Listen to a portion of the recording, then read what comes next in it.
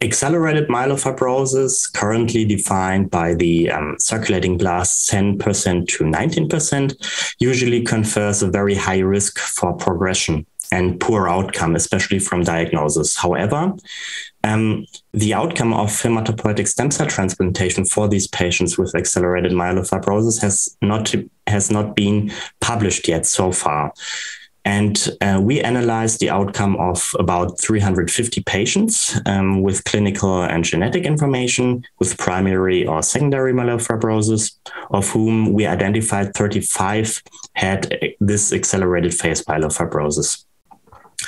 And in comparison with what we call chronic phase myelofibrosis, so blasts less than 10%, the accelerated phase had a higher count of leukocytes, but also slightly lower count of hemoglobin and more constitutional symptoms.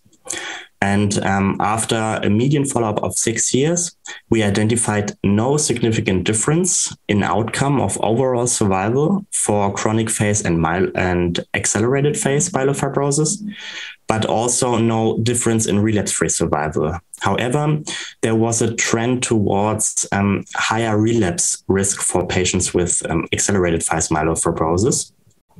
And this was also confirmed in multivariate and continuous analysis using spline analysis. We then did a short sub-analysis comparing circulating blasts and bone marrow blasts. And in myelofibrosis, bone marrow blasts are very difficult to measure because the patients have fibrosis in their bone marrow, and therefore many bone marrow biopsies are very frustrating.